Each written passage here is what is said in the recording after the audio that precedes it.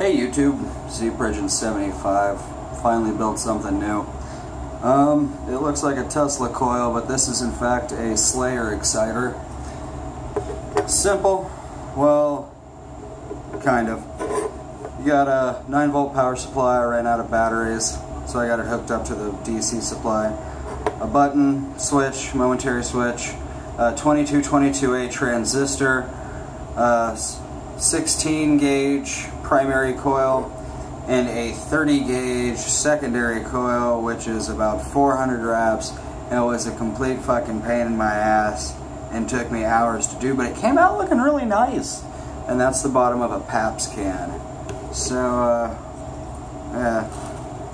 I was going to make a printed circuit board for it, but I was so just done after wrapping the coil.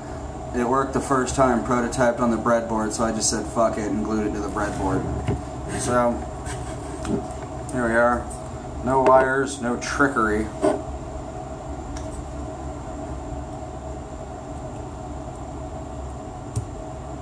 There you go.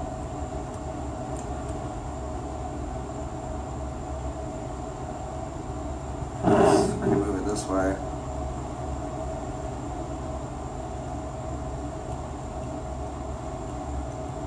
There we go.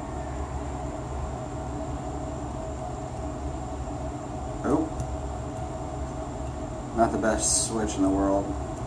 So yeah, there you have it. Enjoy.